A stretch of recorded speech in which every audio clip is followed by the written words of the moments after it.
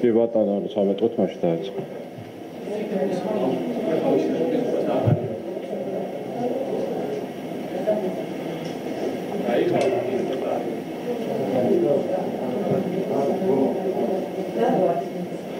მოგესალმებით, ძვირფასო მეგობრებო.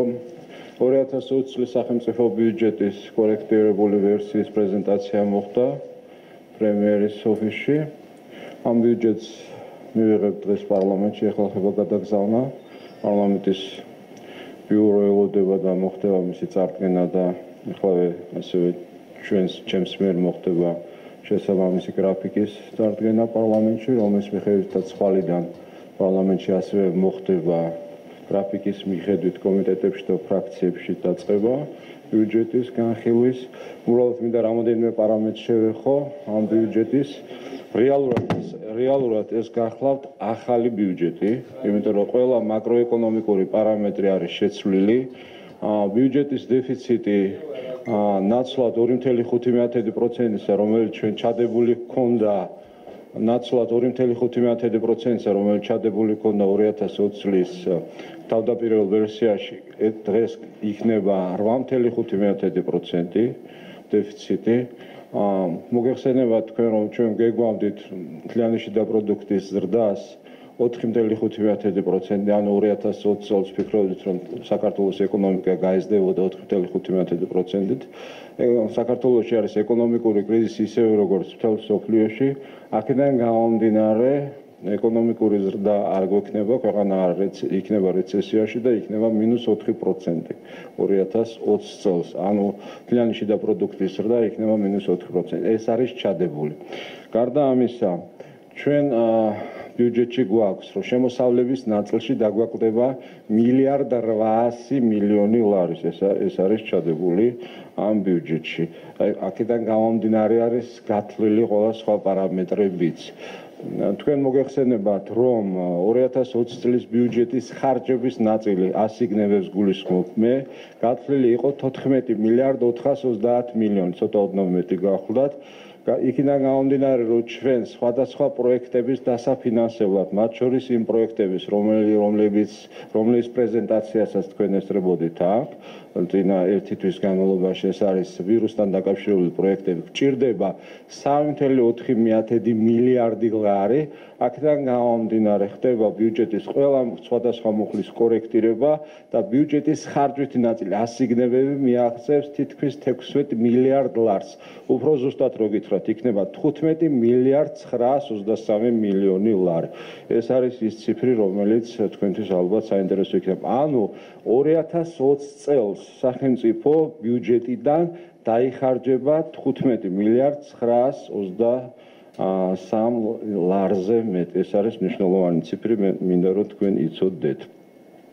რაც შეეხება სტაბილურობას, მდგრადობას, ვალის და ასე შემდეგ, ბუნებრივია თქვენ იცით, რომ ჩვენმა ქვეყანამ მოახერხა, რომ საერთაშორისო დონორებისგან ერთ-ერთმა პირველმა მიიღო დახმარებები და ამ დახმარებების მიღება დღესაც გრძელდება. ეს არის საერთაშორისო სავალუტო ფონდი, მსოფლიო ბანკი, აზიის განვითარების ბანკი, KfW და სხვა. ამ დახმარებების ნაწილი ახლა მიღებული გვაქვს, ნაწილის მიღება ხდება.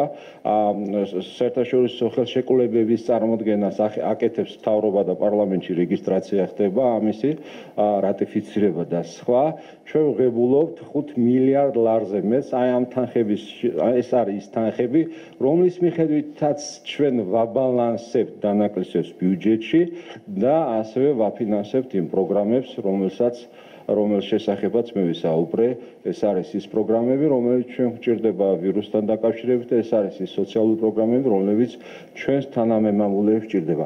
სხვათა შორის ეს ის ყველა პროგრამა არის მოცემული ამ ბიუჯეტში, ჩამონათვალში, რომლის პროექტსაც თქვენ ნახავთ პარლამენტში და თითოეულ თქვენთანაც ექნება შესაძლებლობა ამ პროექტს გაეცნოთ, მაგრამ ერთ მუხლს განსაკუთრებით გვინდა ასევე ყველა მუხლი არის, მაგრამ ერთს განსაკუთრებით ხაზზე გაუსვა, მათ შორის ეს არის 600 მილიონი ლარი, ეს არის ლიკვიდორობისათვის საბანკო სესხების დაგზილების და ასე შემდეგ განსაკუთრებით მნიშვნელოვანია, იმიტომ რომ ჩვენ ეს გვჭირდება იმისათვის, რომ შევინარჩუნოთ გრადობა საფინანსო სექტორში იმ პირობებში, როდესაც მოგეხსენება თქვენ რომ დეფიციტი არის 8.5%, ასევე სესხების კოეფიციენტი ჩვენ მქონდა 53%-თან ახლოს და ეხლა 55%-ია, ამ თვალსაზრისით ჩვენთვის ძალიან მნიშვნელოვანია ამ გრადობა შენარჩუნებული იქნას, ვალის გრადობა, მაკროეკონომიკური სტაბილურობა და ქვეყანა, ფინანსთა სამინისტრო, ეროვნული ბანკი, ბუნებრივია, პარლამენტთან ყველაფერს გააკეთებს იმისათვის, რომ მაკროეკონომიკური სტაბილურობა შენარჩუნებული იქნას და ეს ბიუჯეტი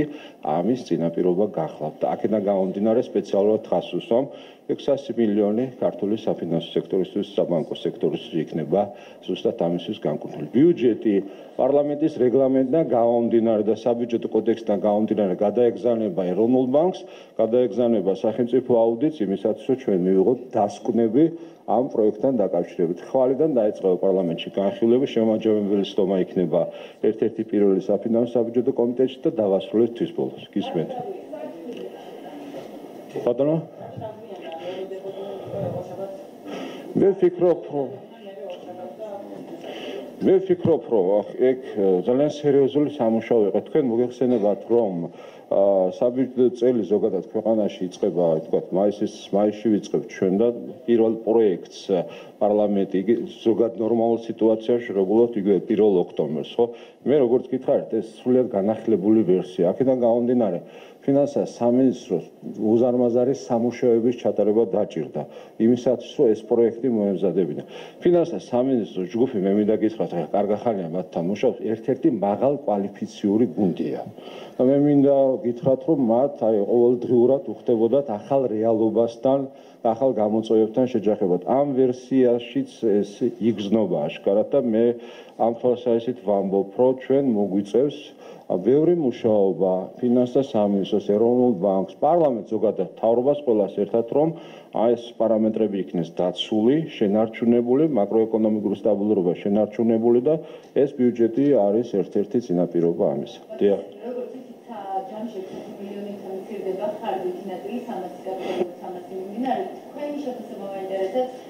რამდენად ყველაფერი გააკეთა მთავრობა მინისტრის, რომ რაღაცა არასაჭირო ხარჯები მithumetet არსებული კრიზისის ფონზე მაქსიმალურად შემცირებინა და იყო კიდევ უფრო მეტი რესურსი იგივე ბიუროკრატიულ ნაწილში გამომდინარე. მე ვფიქრობ, რომ ამ ვერსიაში ეს მოცემული არის 600 მილიონი არის ნაწილი კაპიტალური ხარჯები და ნაწილი მიმდინარე ხარჯები და მე ხო, მიმდინარეც არის კაპიტალური ხარჯებიც არის შემცირებული. შემცირება შეეხო თითქმის ყველა სამინისტროს, მათ შორის მაგალითად პარლამენტში 4 მილიონით შევამცირეთ ჩვენი ხარჯები, საპარლამენტო ხარჯები შემცირებულია. ინფრასტრუქტურის სამინისტრო 250 მილიონი და ბევრი სამინისტრო არის შემცირებული, თქვენ ნახავთ აქ. ეხლა თუ კი სადმე არის კიდე რესურსი, ჩვენ ამისთვის ბევრი დრო გვექნება პარლამენტში ერთ თვის განმავლობაში ეს განხილვა იქნება თქვენთან ერთად ჩვენ ნახავთ. ყველა კომიტეტი თავისი პროფილის მიხედვით ნახავთ ჩვენს განსაკუთრებით, მაგრამ მე რაც ნახე 600 მილიონი არის თქვა ოპტიმალური ვერსია. არ გამოვლისხავ კიდე იყოს თქვა, მაგრამ რაც ნახე ეს არის ის ოპტიმალური მოცემულობა, რაც ფინანსთა სამინისტრომ ეხლა ნახე. საგარეო ვალთან დაკავშირებით მინდა გითხრათ კოეფიციენტი, ჩვენ ამას კოეფიციენტის მიხედვით განსაკუთრებით ვაკონტროლებთ და მნიშვნელოვანია. ვალის მოცულობა მთლიან შიდა პროდუქტთან მიმართებაში არის 55%, ჩვენ გაგვეზარდა ეს მნიშვნელოვნად და მაგრამ არის ფარგლებში 60%-ს არ უნდა აღემატებოდეს კანონიდან გამომდინარე და ჩვენი ამოცანა გახლავთ, რომ შევინარჩუნოთ აი ამ ფარგლებში ეს ვალი.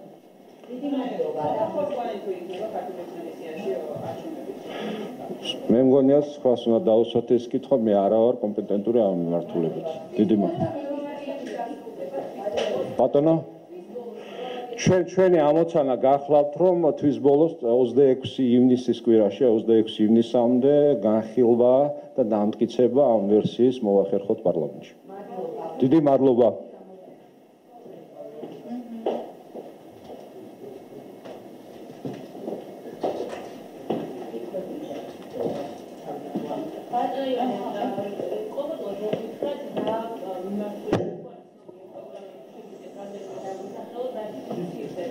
ხარჯები როგორც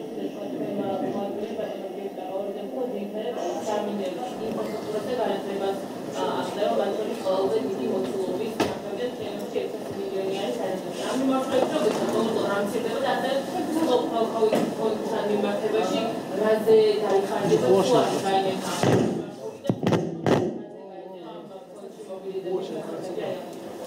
მადლობა. როგორც არაერთხელ გაჟღერდა და დღესაც მათ შორის ბიუჯეტის ვთქვათ მთლიანი გადააზრება ხდება და მის სტრუქტურის შეცვლა ხდება პრაქტიკულად შეგვიძლია ვთქვათ რომ ეს არ არის ის ცვლილებები სტანდარტული რომელიც წლიდან წლამდე ხორციელდება ხოლმე შუა წელიწადში ეს არის პრაქტიკულად ხელახალი ბიუჯეტი სრულად გადააზრებული ამიტომ თავისი მასშტაბით ცვლილებები არის ძალიან დიდი მაკრო ეს თქვა ჩარჩო სრულად იცვლება შესაბამისად ეს ყველაფერი აისახა ბიუჯეტში კერძოდ ეხლა რაც შეეხება თქვენ შეკითხვას 600 მილიონამდე არის ეს თქვა დანაზოგი არსებულ ბიუჯეტში რომელიც 2020 წლისთვის მომზადდა 2019-ის ბოლოს აქ შემცირება დაახლოებით ნახევარზე ნაწილდება 300 მილიონი კაპიტალურში 300 მილიონი მიმდინარე ხარჯებში ეს მოიცავს იმ ხარჯების შემცირებას რომლებიც ამ პანდემიასთან დაკავშირებით ბუნებრივად მცირდებოდა, ანუ რაღაცა ტიპის აქტივობები, რაღაცა ტიპის საქმიანობები შეზღუდული იყო და თავისთავად ეს მოიცავდა, ამის გარდა რასაკვირველია არ დარჩენილა უწყება, არ დარჩენილა სახელმწიფო ორგანიზაცია, რომელშიც არ გაგვევლო დეტალურად და სხვათა შორის ეს თანხა ბევრი პატარ-პატარა ეს თქო შემცირებისგან შედგება. შედარებითი კომპონენტი რასაკვირველია არის ის ნაწილი, როგორც არის მაგალითად სხვადასხვა ტიპის კულტურული ან სპორტული ღონისძიებები, რომლებიც იყო დაგეგმილი და უბრალოდ ვერ ჩატარდება, მაგრამ ამის გარდა დაწყებული მივლინებით, საწვავით, ადმინისტრაციული ხარჯებით ჩვენ აქ არ ვთაკილოვდით და ყველა ეს თქო კაპიქს გამოვეკიდეთ და ზოგადად ორგანიზაციაში 100.000, ზოგადად 200.000 შევამცირეთ,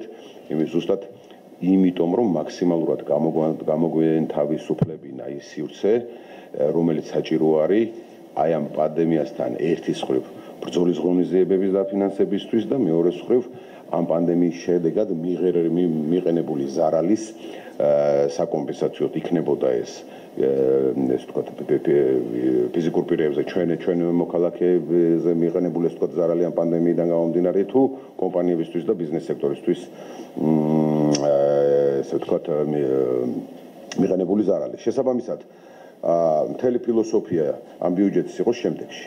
ესე იგი ერთის მხრივ ჩვენ შევეცადეთ რომ ის ხარჯები რომლებიც არარელევანტური გახდნენ ამ პანდემიის პირობებში მაქსიმალურად შეგვემცირებინა, ასევე მოგვეძიებია თანხები ჩვენი დონორი ორგანიზაციების მხრიდან და პარტნიორებისგან და აი ამ რესურსის ხარჯზე შეგვექმნა რამდენიმე პროგრამა და თქვენ გქონდათ ბოლო კვირების განმავლობაში საშუალება რომ სათაოდ ეს თქვა გაგევლოთ ეს პროგრამები შეგახსენებთ ეს იყო პირველ რიგში სოციალური მხარდაჭერის პაკეტი საკმაოდ მსხვილი არ ჩამოვდივართ დეტალებს გახსოვთ ყველას ამის შემდგომ იყო ბიზნეს მხარდაჭერი პაკეტი თავის საგარანტიო ფონდი და ასე შემდეგ ამის შემდეგ იყო ცალკე პაკეტი სოფლის მეურნეობის მხარდაჭერი ღონისძიებების და სულ ბოლოს იყო დეველოპმენტის სექტორის მხარდაჭერი ღონისძიებები სწორედ აი ეს ერთობლიობა ამ მიმართულებების ქმნის იმ ახალი ხარჯების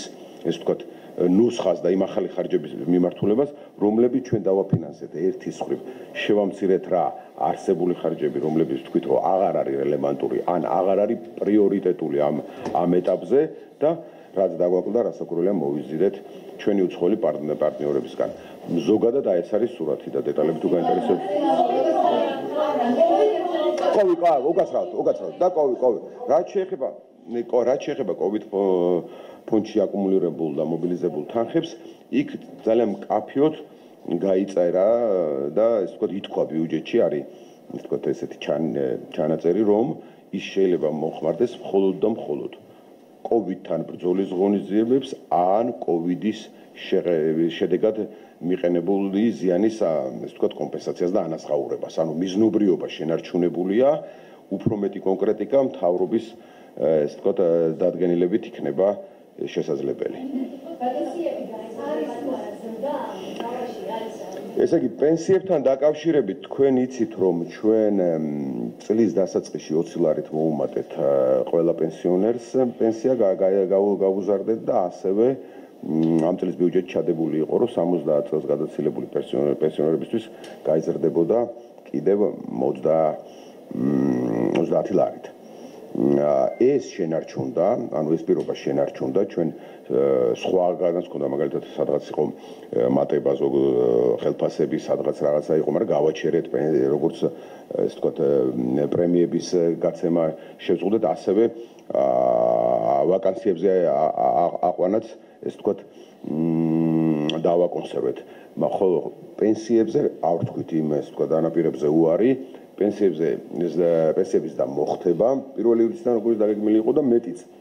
ამასთან ერთად ჩვენ შემოვიტანეთ პენსიების ინდექსაციის კანონი და ინიციატივა, რომელიც არც შეგახსენებთ მდგომარეობს შემდეგში, რომ ყოველ წელს პენსიების და მოხდეს შემდეგი პარამეტრით. 70 წლამდე პენსიონერების გაეზარდოს ესე ვთქვათ, ინფლაციის გათვალისწინებით, ხოლო 70-ზე უფროსი ასაკის პენსიონერებისთვის გაიზარდოს ინფლაციით პლუს ეკონომიკური ზრდის 80%-ით. თუმცა მინიმუმ თანხები უნდა იყოს 20 ლარი ერთ შემთხვევაში 70 წლამდე ასაკის პენსიონერისთვის და 25 ლარი მეორე კატეგორიისთვის. ეს იქნება კანონში, ეს აღარ იქნება მთავრობის დისკრეცია, რომელიმე პოლიტიკური ძალის დისკრეცია, თუ როგორ უნდა მოხდეს წლიდან წლამდე პენსიების და ეს იქნება ერთხელ და სამუდამოდ დადგენილი და მინდა გითხრათ, რომ ეს გაჯანსაღებასაც ხელს უწყობს, ფისკალურად პროგნოზირებასაც ხდის და რაც ყველაზე მთავარია, ეს თქვა პოლიტიკურ შლეიფს და პოლიტიკური პოპულიზმის შლეიფს აშორებს აი იმ სენსიტიურ თემას, როგორც არის ჩვენ ქვეყანაში პენსიების და საქსპეცმა გამოაქვეყნა ამიტომ პირველი კვარტალის მონეტები ერთი არის 41%-ით არის შემცირებული წინასწრის პირველ კვარტალთან შედარებით. რას ნიშნავს ეს? მთავრობა ვერ მუშაობს ინვესტორებთან, ეს ხო პანდემიამდეა და ასევე წელს პირველი კვარტალი პანდემიამდეა? პირველი კვარტალი არის პანდემიამდე? არა. ხო, ეხლა გეტყვით. არ იყო საქართველოს შეიძლება ცოტა არ იყო ჯერ, მაგრამ ჯერ ეს ერთი თქვენ იცით რომ გავიგე, მოდით. მოდით. გავიგე და კითხვა, მე მგონი კითხვა არ არის სამართლიანად დასმული მარტივი მიზეზის გამო. ჯერ ესეთი ეს პანდემია დაწყებული იყო უფრო ადრე მთელ მსოფლიოში და ზოგადად სენტიმენტები არა, წინა წლებზე უნდა დამისვათ. რაზეც კითხეთ, იმაზე გიპასუხებთ ერთი წუთით.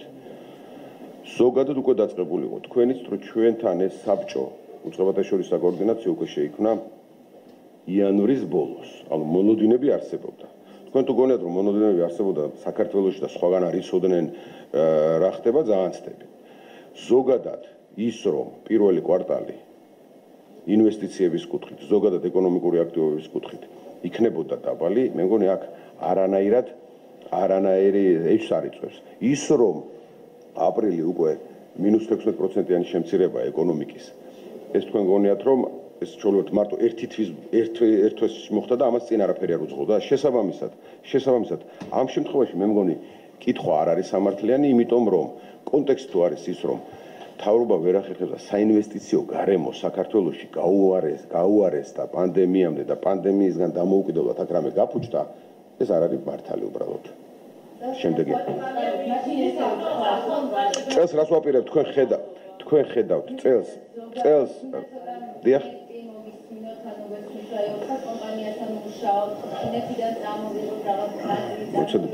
პირველ რიგში გეტყვით რა.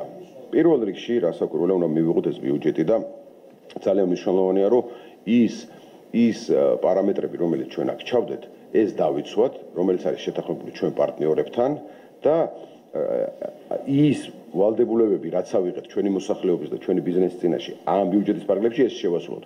ეს არის პირველი და აუცილებელი, რომ შესრულდეს და რასაკვირველია ამას ამავდროულად მართოთ პანდემია და ეპიდსიტუაცია. ეს არის ნომერ პირველი ამოცანა. ეს არის ზუსტად ანტიკრიზისული.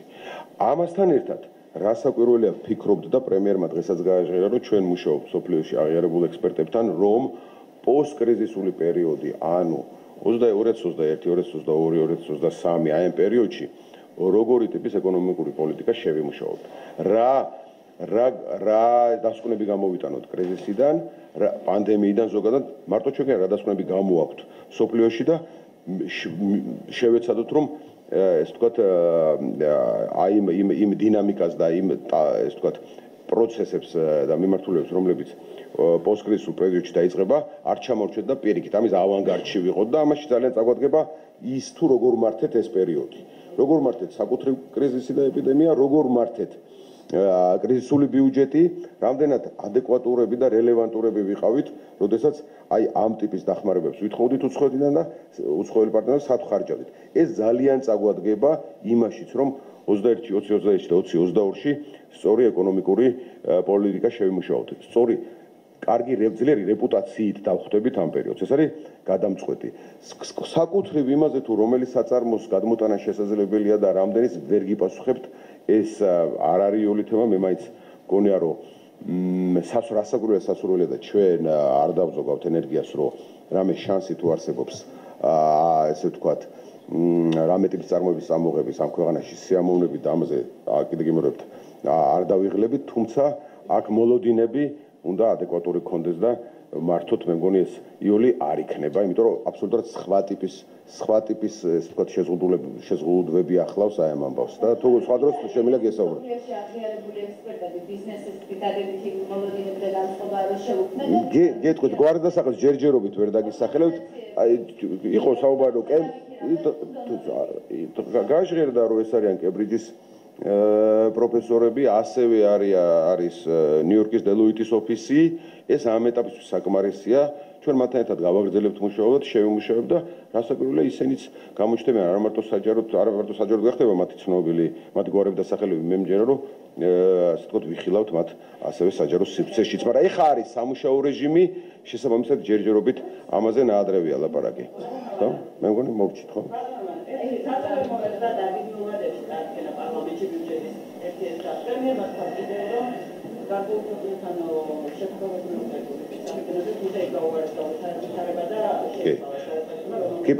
გიპასუხებთ. ესე იგი, პირველი შეკითხვა, ბიუჯეტის ძირითადი კონტურები და პარამეტრები უკვე რამდენიმე კვირის წინ ჩვენთვის პრაქტიკულად ცნობილი იყო. ბოლო ორ კვირაში უკვე გამოკვეთილი იყო. თუმცა ამის გარდა არის ძალიან ბევრი ტექნიკური სამუშაო. ბოლო დღეების მაგალითად გადადება თქვა პარასკევის მაგალითად რომ დღეს მოხდა. ეს აბსოლუტურად ტექნიკური ხასიათის არის. აქ უკვე დიდი კონცეპტუალური დისკუსიები და დავები არ იყო. აქ უკვე ზუსტად ცოტა ხნის წინ რომ მოგახსენეთ რომ უკვე ყოველ ის თქო კაპიქს დავსდევდით და ჩავედით თითოეული ორგანიზაციის დონეზე და თანხებს ვამცირებდით. ეს საკმაოდ დიდი ესე ვთქვათ დიდი შრომაა. საკმაოდ დიდი შრომა არის, რომელსაც საბიუჯეტო ფინანსთა სამინისტროს საბიუჯეტო დეპარტამენტი ახორციელებს აი ამ პერიოდში ახორციელებდა პრაქტიკულად 24 საათიან რეჟიმში და შესაბამისად ეს აუცილებელი იყო, რომ უკვე საბოლოო შეთანხმებები ყოფილიყო ყველა ეტაპზე. დიდი კონცეპტუალური საკითხები ბოლო დღეებში აღარ იდგა და მათ მიერ აღარ მაგის გამო არ იყო ესე ვთქვათ წარდგენა დაგვიანებული. რაც შეეხება მეორე შეკითხვას, რომელიც არის რომ ვაპირებდით რომ ზოგიერთ ქვეყანასთან გახსნას უფრო მარტივად და ეხლა შეიძლება ესე არ მოხდეს. ერთ-ერთი რამდენიმე ქვეყანასთან იყო მოლაპარაკება, არ მინდა ამ ეტაპზე დავასახელოს ქვეყნები მარტივი მიზეზის გამო, იმიტომ რომ იქ რაღაც ცოტა ეპიდ სიტუაცია გაუარესდა რამდენიმეში და უბრალოდ ჩვენ ვიმედოვნებთ რომ ის მართვადი გახდება და ჩვენ ამ პირველად ჩვენ გეგმებს დაუბრუნდებით და არ მინდა რომ ეს თქვა დღეს ვთქვა რომ ეს ქვეყნები ატომღაც ეპიდაფეთქემაა და უკვე აღარ ვითანამშრომლობთ. თუმცა დამერწმუნეთ რომ საბოლოო ჯამში გამოჩნდება ალბათ ის ქვეყნები ეგრეთ წოდებული მწვანე კორიდორის კონცეფცია, სადაც ჩვენ ურთიერთაღიარების და ურთიერთდობის პრინციპზე ალბათ შედარებით უფრო იოლად და მარტივად უმასპინძლობთ ერთმანეთის სტუმრებს. თუმცა არ იყო უშუალოდ მოსაზღვრე ქვეყნებზე არ იყო. მადლობა. მნიშვნელოვანი კითხვა. ერთ ნახევარი მილიარდიდან ამ ეტაპზე 850 მილიონზე უკვე არის ხელმოწერილი, ნაწილი ჩამოსულია, ნაწილი ხელმოწერილია და ეს თქვა რატიფიცირებას გადის ამ კვირაში და უახლოეს კვირებში ჩამოვა. ეს არის დაახლოებით 850 მილიონი. დანარჩენზე არის ხელშეკრულებებზე მიმდინარეობს მუშაობა. ჩვენ ვარაუდობთ, რომ სადღაც ივლისის მანძილზე განმავლობაში ყველა ვარიანტი აი ეს რაზეც ვახსენეთ, რაც ხელმოწერილია, ის ჩამოვა. თუმცა დაახლოებით 200 წლის ბოლომდე თითქმის ყველა თითქმის ახლა ჩამოვა, თუმცა ისიც მინდა შეგახსენოთ, რომ ჩვენ არაერთხელ ითქმა და დღესაც გავიმეორებთ, რომ ჩვენ რასაკვირველია ეს სესხები და ამ თანხის მობილიზება მარტივი ენერგიით მეტობით გავაკეთეთ, ანუ ველოდებოდით უფრო მძიმე სცენარისთვის. და თუ ეს მძიმე სცენარი არ გათამაშდა, ჩვენ ამ თანხას სრულად ამ წელიწადში არ დავხარჯავთ, ეს მოხდება ამ თანხის ნაწილის დახარჯვა 2021-ში, რათა არ მოგვიწევს იქაც ძალიან დიდი ვალების აღება და აი რაზეც იყო საუბარი დღეს ბატონმა ირაკლი მას თქვა, რომ ჩვენი მიზანი არის არა მარტო ჩავედიოთ იმ პარამეტრში, რასაც თქვია 60%-იანი შეზღუდვა, არამედ ნელ-ნელა აი 55-დან რომელსაც მივახცევთ, დავიწყოთ უკუსვლა. ეს არის სასიცოცხლო მნიშვნელოვანი შემდეგი წლების ეკონომიკური განვითარებისთვის.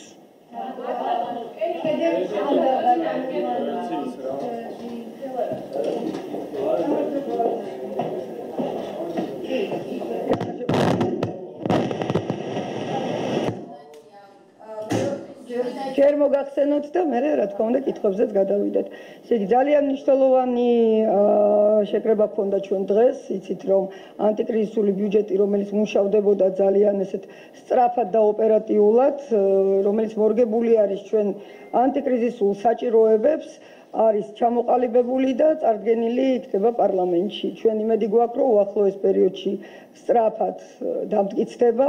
ეს არის ის ბიუჯეტი, რომელიც სრულად ასახავს ყველა იმ ღონისძიებას, რაც ჩვენი ანტიკრიზისული სტრატეგიის ფარგლებში იყო აქამდე გაჟღერებული. ძირითადი აქცენტი, რა თქმა უნდა, კეთდება მოსახლეობის დახმარებაზე, კეთდება დაზარალებული ბიზნესების დახმარებაზე, ჯანდაცვის სფეროს გაძლიერებაზე. ასევე ხედავთ რა მასშტაბის რესურსის მობილიზება შევძელით ჩვენ ბიუჯეტში იმისთვის, რომ ეს ანტიკრიზისული ღონისძიებები იყოს სრულად დაფინანსებული და საუბარი არის 5 მილიარდ 600 მილიონ ლარზე მეტის რესურსზე. ასევე კითხვები იყო და ეხლა აქ ალბათ ყველას გაეცემა პასუხი ამ თვალსაზრისით, თუ რა ეკონომიაა და ეკონომია არის უდიდესი 600 მილიონი ლარის და მეტის, მათ შორის თუნდაც შრომის ანაზღაურების მუხლში -60% საჯარო სექტორმა დაიკლო, რაც აბსოლუტურად ადეკვატურია, იმიტომ რომ შესაძ ესეთი პრობლემის წინაშე დავდექით და ქვეყანას უჭირთ პირველ რიგში ჩვენ შემოვიჭირეთ კამრები, მაგრამ მარტო ეს რესურსი, რა თქმა უნდა, ვერ იქნებოდა საკმარისი იმისთვის, რომ ესეთი გლობალური გამოწვევის წინაშე დავდექით და ყველაფერი სწორად და ოპერატიულად დავაფინანსოთ. აქედან გამომდინარე, ძალიან სწრაფად იქნა ეს გარე დაფინანსება მობილიზებული და ესეც არის ასახული ბიუჯეტში. მნიშვნელოვანი არის ის მიმართულებები, რაც ჩვენი სამინისტროს სისტემის მიხედვით არის ასახული.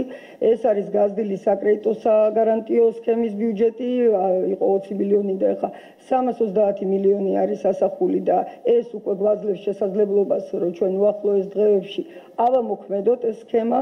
მნიშვნელოვანია აქ, რომ ბანკების გარდა მიკროსაფინანსო ორგანიზაციებიც ჩავრთეთ საკრედიტო საგარანტიო სქემაში. ეს იმას ნიშნავს, რომ მცირე და მიკრომეწარმეები, ვინც არიან მიკროსაფინანსო ორგანიზაციების კლიენტები, შეძლებენ, რომ ისარგებლონ სახელმწიფოს ხარდაჭერით და ჩვენ თანაუზრუნველყოფაში დაუდგეთ მათ.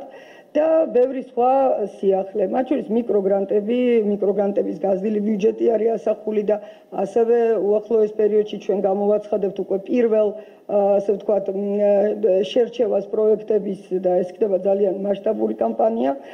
სასტუმროების დაზარალებული ბიზნესის სასტუმროების საბანკო სესხის პროცენტის სუბსიდირება. იცით რომ აქამდე ჩვენ ძალიან ოპერატიულად გავავრცელეთ ეს პროგრამა 50 ნომრამდე სასტუმროზე, 2000-ზე მეტი სასტუმრო უკვე პრაქტიკულად დაფიქსირებულია და მომართული აქვს ჩვენთვის და მათ დაფინანსებას და დახმარებას ვაპირებდით, მაგრამ ბიუჯეტში ასახული თანხების და ჩვენი გადაწყვეტილების მიხედვით ეს პროგრამაც გაფართოვდა, მოიცავს საქართველოს საქართველოში არსებული სასტუმროების 90%-ზე მეც, ყველას ვისაც ბრუნვა ქონდა 20 მილიონ ლარამდე და მოიცავს 1 მარტამდე აღებული საბანკო სესხების პროცენტის თითქმის სრულად სუბსიდირებას ეროვნულ ვალუტაში 80%-ით და უცხოურ ვალუტაში 70%-ით. დღეს ჩვენი სააგენტო აწარმოე საქართველოში გააკეთებს ამასთან დაკავშირებით განცხადებას და პრაქტიკულად დღეიდან ჩვენ ვიწყებთ ამ განახლებული ფორმატით სასტუმროებიდან განაცხადების მიღებას და დავეხმარებით ყველას ძალიან დიდ წრეს ქართული სასტუმროების, ვინც ამ პროგრამაში ჩაჯდა. სხვა ძალიან მნიშვნელოვანი მიმართულებები, რაც არის ასახული ბიუჯეტში და ეს ყველაფერი გვაძლევს ჩვენ გარანტიას, რომ ყველა თითოეული დაპირება, თითოეული ღონისძიება ჩვენი ანტიკრიზისული პროგრამების ფარგლებში, რაც გაჟღერდა, იქნება ეს ბინადშენებლობის მიმართულებით, იქნება ეს სოფლის მეურნეობის მიმართულებით, თუ მცირე მეწარმეების თუ ტურიზმის მიმართულებით, არის გამყარებული კონკრეტული თანხებით ბიუჯეტში და ძალიან სწრაფად დაიწყება უკვე ამ პროექტების რეალიზაცია. როგორ შეგიძლიათ უფრო დეტალურად მოგვითხრათ, მაგალითად, ვიცით, რომ სპორტული და კულტურული ღონისძიებებიდან მარტოულად დაიზრდა, ასევე სამდინარო ხარჯები, მაგრამ ბიუროკრატიული ხარჯებთან შეეხება რა დაზოგეთ აქედან. შეგიძლიათ უფრო დეტალურად ვიქრათ და აქედან შეგიძლიათ გაიმართა კენდრებისა და შოთაძის შეხვედრა, რის შემდეგაც დეგრანმა განაცხადა, რომ ფაქტობრივად პროკურატურა არის მნიშვნელოვან როლს ასრულებს მმართველობელ არჩევნებში მთავარი პროკურორის როლი და პროკურატურა არის პასუხისმგებელი, რომ ხალხს ჰქონდეს ნდობა ამ არჩევნებში. ხომ არ იყო უფრო აფრთხილება ეს ხელისუფლებისადმი, რომ არჩევნები იყოს დემოკრატიულად და გამძლეობით რაც შეეხება ეკონომიას. ისე ვამბობ, რომ ძალიან მნიშვნელოვანი ეკონომია 600 მილიონი ლარის, რაც გაკეთდა ბიუჯეტში. ეს არის ნაწილობრივ საჯარო მოხელეების შემცირებული ხელფასების 60%-ით არის შემცირებული სახელფასო ბიუჯეტი. ეს არის ძალიან მნიშვნელოვანი ნაბიჯი. გარდა ამისა, მივლინებები პრაქტიკულად გარდა მწვავე აუცილებლობისა არ ფინანსდება. შესყიდვები სხვადასხვა მიმართულებით, გაუმჯობესებები, ყველაფერი ეს ამოღებული არის ბიუჯეტიდან, რომ სწორია, რომ როდესაც ქვეყანას უჭირს, ჩვენ საჯარო მოხელეებმა პირველებმა ვაჩვენოთ ამის მაგალითი. ღონისძიებები, რომელიც იყო აქტუალური და საჭირო, როდესაც ეს ბიუჯეტი იგეგმებოდა და ჩვენ გათვლა ჰქონდა ეკონომიკურ ზრდაზე, იცით 2019 იმაზე მაღალი ზრდით დავამთავრეთ, ვიდრე იყო მოსალოდნელი და წელსაც ძალიან პოზიტიური მოლოდინი ჰქონდა, რომ არა პანდემია. ეს ღონისძიებებიც ამ ეტაპზე არის სამომავლოდ გადადებული, იქნება ეს გასართობი, სპორტული და ასე შემდეგ. დარჩა აუცილებელი, საკმაოდ დიდი დოზით არის შემცირებული ჩვენი ბიუჯეტი, საკმაოდ დიდი დოზით. მერწმუნეთ, ერთ-ერთი მოწინავეები ვართ ჩვენ ეკონომიის თვალსაზრისით. ახლა რაც შეეხება მეორე თქვენ კითხვას, რაზეც იყო საუბარი, ამერიკის შეერთებული შტატები ჩვენი სტრატეგიული პარტნიორია, ქალბატონებს ძალიან დიდი მადლობა იმისთვის, რომ ესე იგი გამოხატა მხარდაჭერა მათ შორის პროკურატურის სისტემაში მიმდინარე რეფორმების მიმართ და ჩვენ ყველაფერს გავაკეთებთ იმისთვის, რომ ქვეყანაში იყოს მარწესრიგი და არჩევნები ჩატარდეს ღიად, გამჭვირვალედ, დემოკრატიულად. თქვენ ხედავთ რა ნაბიჯებს გვამთ ჩვენ მთელი გუნდი ამ მიმართულებით. შემცირებაზე ვკითხავ 41%-ით შემცირდა და ყველაზე ხარისხული 29%-ით ენერგეტიკაში. Შეგვიძლია კონკრეტულად გითხრათ, რომ ემუშავები და ამის შემდეგ გასაგებია, მაგრამ რატომ არის ბოლო წლებში ეს ტენდენცია? ნდობა არ არის ინვესტორებისგან, ვერ არწმუნებს ბიზნესი ხშირად საუბრობს იგივე სასამართლო სისტემაში არსებული პრობლემებზე, საკუთრების უფლებაზე და ასე შემდეგ. რატომ გვაქვს ძირითადად კლების ტენდენცია და რასაკეთებთ? მოდით ჩვენ სწორად მივუდგეთ ამ საკითხის გაანალიზებას და წლევანდელი წელი და ის სტატისტიკა, რაც წლევანდელი წლის პირველი კვარტალი ან პირველ 4 თვეს ასახავს, ეს არ არის ჩვეულებრივი სტატისტიკა. მთელ მსოფლიოში ხდება გლობალური ეკონომიკის შემცირება, ვარდნა, რა თქმა უნდა, ეს აისახება ინვესტორების განწყობაზე ზოგადად, არა საქართველოს მიმართ, არამედ ზოგადად ინვესტიციების მიმართ, როდესაც გაურკვევლობა არის მსოფლიო ბაზრებზე, ინვესტიციის შესახებ და ახალი პროექტების შესახებ გადაწყვეტილების მიღება ასევე უფრო რთული ხდება. აქედან გამომდინარე ის კლება, რაც ეხლა გვაქვს ინვესტიციებში, ეს არის არსებითად მაინც პანდემიის გამოძახილი. რაც შეეხება რას ვაკეთებთ იმისთვის, რომ 2021 წელი იყოს ინვესტიციების ხარჯზე მზარდი წელი, ჩვენ ამისთვის ძალიან აქტიურად მუშაობთ, კონკრეტულად ეკონომიკის სამინისტრო და მათ შორის ჩვენ ისეთი ბერკეტები გვაქვს, როგორიც არის იგივე ჩვენი პროგრამა აწარმოე საქართველოში, სადაც არის მთელი მიმართულება უცხოური ინვესტიციების მოზიდვის ახალი სტრატეგია. ენერგეტიკაში უკვე წელს ველოდებით ინვესტიციების ზრდას და კონკრეტულ პროექტებს გეტყვით, ნამახვანი მაგალითად $700 მილიონზე მეტის ინვესტიცია, უკვე დღე-დღეზე ჩვენი გჩავალთ, რომ გავხსნათ ეს მშენებლობა და ეს პროექტი განხორციელდა. არის სხვა პროექტებიც ენერგეტიკის მიმართულებით, რომელიც განხორციელდება, მაგრამ ენერგეტიკა არ არის ერთადერთი სფერო, სადაც ველოდებით ზრდას ინვესტიციების. ჩვენ მუშაობთ ძალიან აქტიურად იმისთვის, რომ გლობალური დივერსიფიკაციის ტენდენციები აისახოს საქართველოზე. რა თქმა უნდა, არ არის მარტივი მაგალითი, რომ ახლა რომელიღაცა საწარმო სწრაფად გადმოვიტანოთ და დავარწმუნოთ ინვესტორი, რომ ახლა დიდი და მიმზიდველი ჩინური ბაზარი უნდა ესე იგი დატოვო და გადმოხვიდე საქართველოში, მაგრამ პირველ რიგში ვიტყვი, რომ ეს ის ტენდენცია, რომელიც ზოგადად დაწყებულია, ეს ობიექტური გარემოებაა, ეს არ არის მარტო ჩვენი სურვილის შედეგი, გლობალურად მიდის დივერსიფიკაციის ტენდენცია და ბევრი კომპანია, ჩინური კომპანია, ევროპული კომპანია ცდილობს, რომ გეოგრაფიულად სხვადასხვა ლოკაციაზე გადაანაწილოს თავისი წარმოებები, იმიტომ რომ ძალიან მწარე გაკვეთილი იყო პანდემიის დროს, როდესაც პრობლემები დაიწყო ჩინეთში და ამან გამოიწვია უდიდესი უმრავლესობა საერთაშორისო გლობალური, ასე ვთქვათ, კომპანიების მუშაობის შეფერხება. აქედან გამომდინარე, მეორედ ამ რისკის წინაშე რო არ დადგნენ, ბუნებრივად ეძიებენ უფრო ახალ ლოკაციებს. ჩვენ გვაქვს ფინანსთა მინისტრმა ობიექტურად შეაფასა, რომ ეს არ არის მარტივი, ნამდვილად არ არის მარტივი პანდემიის დროს შენ დაარწმუნო კომპანიები, რომ საქართველოში გადმოიტანო ახალი ბიზნესები, მაგრამ ჩვენ ამისთვის გვაქვს ყველა წინაპირობა. ჯერ ეს ერთი ის მიმზიდველი საინვესტიციო გარემო, რაც ჩვენ აქამდე შევქმნით, თუმცა მე გეტყვით, რომ ეხლა ეს არ არის საკმარისი და ამიტომ იმ პოსტკრიზისულ გეგმაში, რომელზეც ჩვენ მუშაობთ და ალბათ ერთი თვე მაქსიმუმ თვენახევარი დაგჭირდება ამისთვის, ჩვენ ავსახავთ კიდევ უფრო მიმზიდველ საინვესტიციო პაკეტს ახალი ინვესტორების მიმართ და თქვენ გახდებით მონსტრები ამ წელსაც, ესე იგი, რამოდენიმე ახალი საწარმოს ან პროექტის, ესე იგი, დაწყების საქართველოში. მერწმუნეთ, ამაზე მუშაობთ. აღიარებული საერთაშორისო და ბიზნესაც აინტერესებს, რომ ცოტა პოზიტიურად იყოს გამოხმობა და ვინ დაგუქირავებით საინტერესო. ჩვენთან ექსპერტები თანამშრომლობენ დონორების დახმარებით. ეს არის ესეთი ინსტიტუციონალური ეკონომისტები, საკმაოდ ცნობილები, კემბრიჯის პროფესურა, ასევე ლონდონის უნივერსიტეტის პროფესურა და ასევე ნიუ-იორკის დელოიტის ოფისი ჩართულები არიან ამაში. ძალიან ისეთი ცნობილი სახელები, ამაზე ცალკე გავაკეთებთ ჩვენ ალბათ თქვენს ინფორმირებას. მერწმუნეთ, რომ ძალიან ესე იგი მნიშვნელოვან სამუშაოს წევენ, იმიტომ რომ ეს ის მეცნიერები არიან, ვინც ზოგადად გლობალურ ეკონომიკაზე, განსაკუთრებით პოსტკრიზისულ ეკონომიკაზე მუშაობენ და მათი რჩევა იქნება საინტერესო. თუმცა, რა თქმა უნდა, ჩვენ თვითონაც საკმაოდ სერიოზულ საქმიანობას ვწევთ იმისთვის, რომ პოსტკრიზისული გეგმა იყოს ადეკვატური და მიმზიდველი. მადლობა.